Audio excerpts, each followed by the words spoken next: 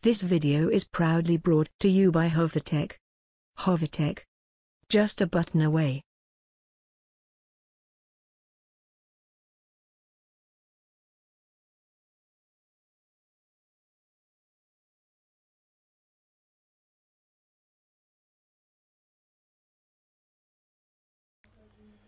In this video tutorial, I'll be explaining how to bypass the pattern lock on an Android phone. At least for those who created patterns on their Android phones and for some reason forgot the correct pattern, then need to regain access to their phones. It's very important you don't keep supplying wrong patterns, because that's what most people do. They keep entering wrong patterns, and when you do that, you exceed the limit. And when you exceed the limit, the phone is going to get locked, and you need to supply your Google credentials before you can regain access to the phone. Now, in the case where you don't recall your credentials, that's your Google credentials, or you didn't associate the phone with a Google account, you need to boot into recovery mode, then do a wipe data factory reset in recovery mode.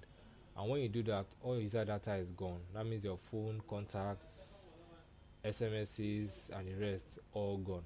So to avoid having to go that far, it's important you don't enter wrong patterns. So I'll be showing you how to bypass the pattern lock now.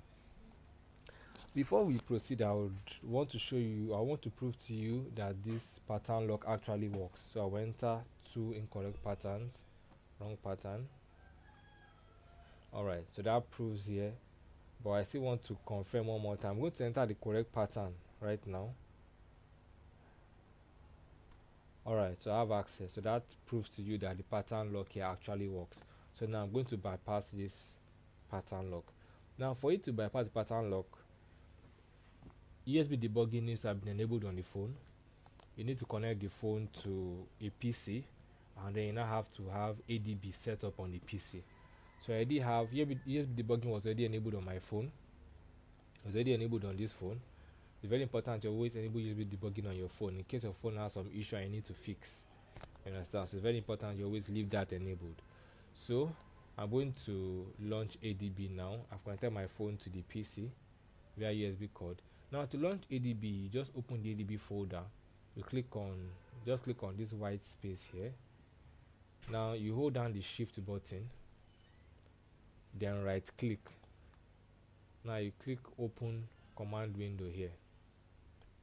Alright, so we've opened ADB. Now we want to confirm that ADB actually detects my device here. So I'll type this command ADB devices. Alright, my device is listed here, so I do have an ADB connection.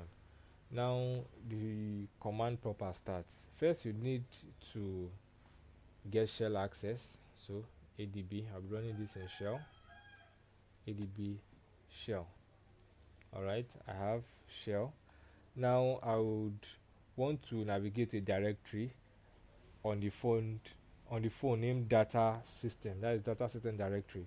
So I type cd data / system. Don't forget it's cd space data / system.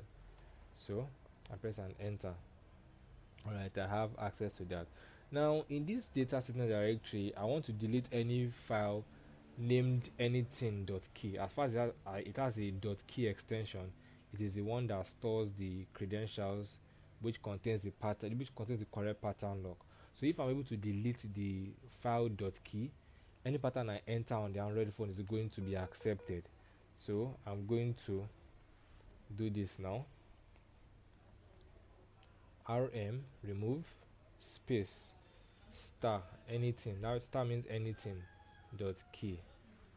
Alright, then I press enter.